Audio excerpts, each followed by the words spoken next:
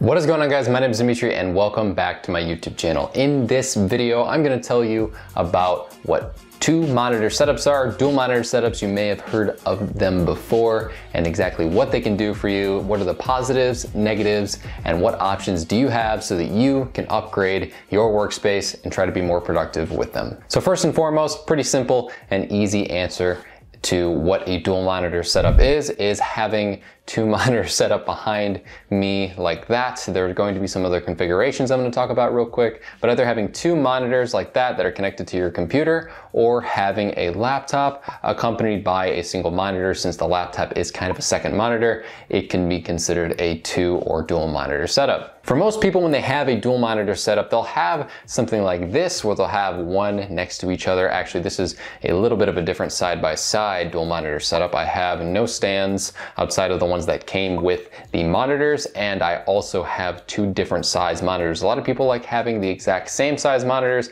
next to each other, which works well for them. Personally, I like having the smaller one for a little bit of a more reference size thing rather than the whole full-fledged monitor, so that it's a little bit more specific and I know exactly what I'm using it for. For most people, that's the kind of thing they have. They have two of the exact same monitor next to each other, and for some, they actually have a monitor that's called a stack setup. They have one on top of the other, and it usually looks, I think it actually looks pretty cool. I don't know how practical it is for a lot of productivity purposes. I think there are some things that they can be used for, as well as some things that they don't work so well for.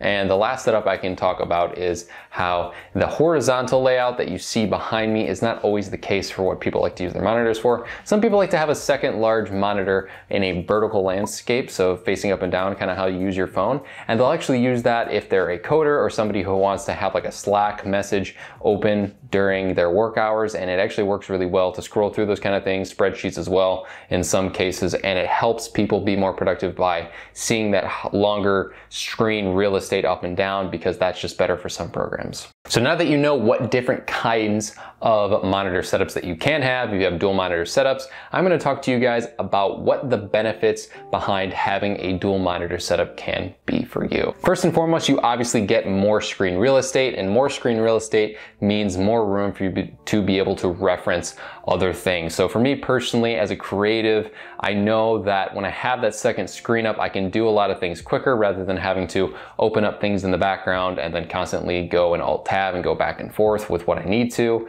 Personally, I think it's better for creatives than a lot of other people. So when I have my video sessions going and I am editing things, it's really great to have something to the side to be able to see my video editing, see my timeline, but also have files open, get things downloaded like stock B-roll, different types of music that I want to get going, and I can have all those processes on the smaller monitor on the right while still having my main workstation be that main monitor behind me in the center. Also for students, I honestly think dual monitor setups might be a necessity at this point, because if you are going to be in class, I think it makes a lot of sense to have the one screen for the Zoom call and the one screen for notes, as well as looking at the material that you are going to be referencing. Considering most schools that I've seen are still online or going to have online options for the future, I think that they can benefit you at least for the next few months before things open up back again. And I personally think that you guys are going to get the most benefit out of it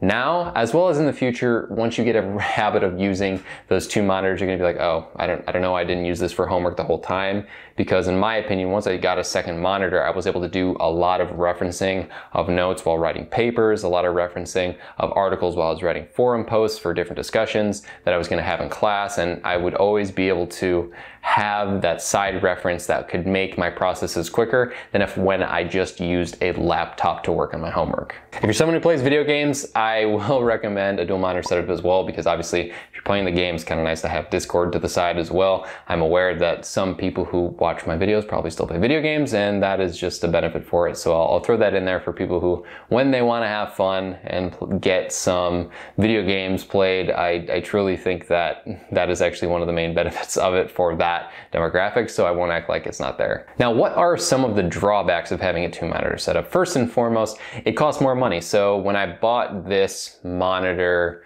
The first time, actually, it's kind of like it's a pretty expensive monitor now. It's the HP Black Onyx 27-inch version. I think it's a few $100s now. I was lucky enough to buy it at about $150 when I did. And then the one to the left of me actually is about the same price because it wasn't exactly cheap. It wasn't a cheap monitor. It has good IPS display. It also is full HD and has pretty good contrast ratios, which I was pretty happy with, and that's important for me.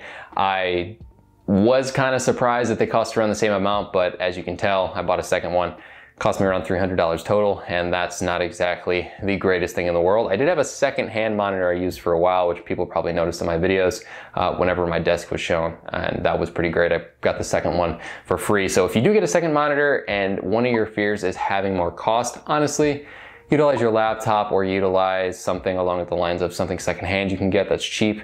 Once you get two really nice monitors, I will admit that I never want to go back to something like I had before, and the secondhand stuff wasn't great in comparison. However, I pushed off doing that for like a year and a half, so you can probably manage with a decent monitor or a quality monitor and then one that's kind of secondhand and not that great. The second thing is it does take up more desk space. So if you're going to have a dual monitor setup, you need a larger desk than maybe most people have. I think this is like a 50-inch desk or something along those lines. So when I first got the second monitor, I was like, all right, I need to make sure that there's enough room for it. And once I found out that it was going to be enough room, it definitely made it easier on my mental state, as well as the fact that I did prepare and buy a pretty large desk in comparison to most, so that I knew I could always upgrade that smaller secondhand monitor that I had before. One of the other drawbacks of having a second monitor is that it can cause a lack of focus and cause you to have too many tabs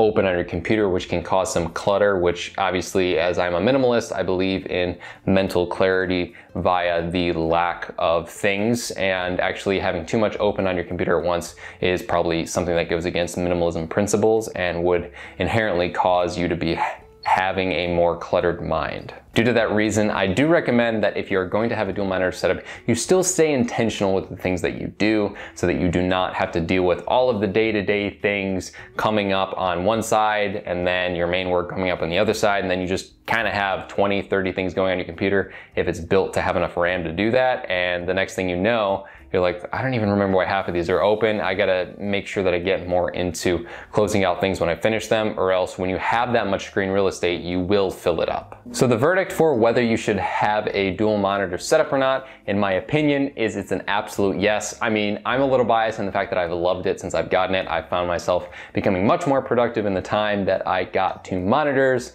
It may be convenient considering when I switched my lifestyle as well. However, I will say from the majority of people that I've talked to, once they get a second monitor, they just go, oh my God, that's such a great setup. I really enjoy it. A lot of people don't downsize after they get two, they just get acclimated to it and they enjoy it more. I personally think that it's a great addition for creatives. And if you are a creative, it's almost a necessity. Like if you don't have two monitors as a creative, I'm kind of surprised. I don't think it's impossible to be a creative. Obviously you can edit videos on the go and do those sort of things.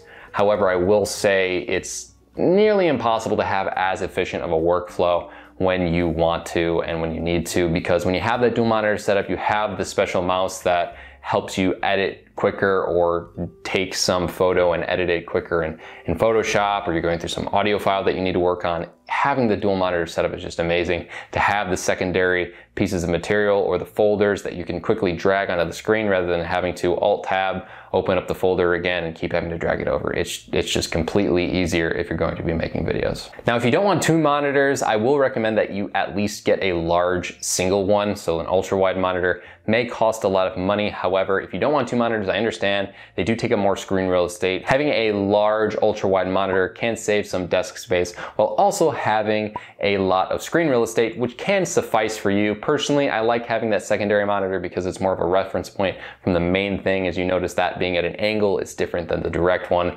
because I truly think that kind of helps me more, because if I had two of the same one, it'd mess me up in some cases, and an ultra wide may do the same for some. So beware that if you have an ultra wide, it is going to be a different viewing experience, as the ratio is a little bit different from 16:9. I think it's around 21:9. And overall, An ultra-wide monitor will do a lot of the same things that two monitors will do, just a little bit different. So with that being said, guys, thank you so much for watching. I really appreciate you checking this video out, and hopefully you guys can find some monitors that can help your productivity increase. I will put the links to the monitors I have in the description. I think they're great monitors. And if you have any questions besides that, please leave them down in the comment section down below.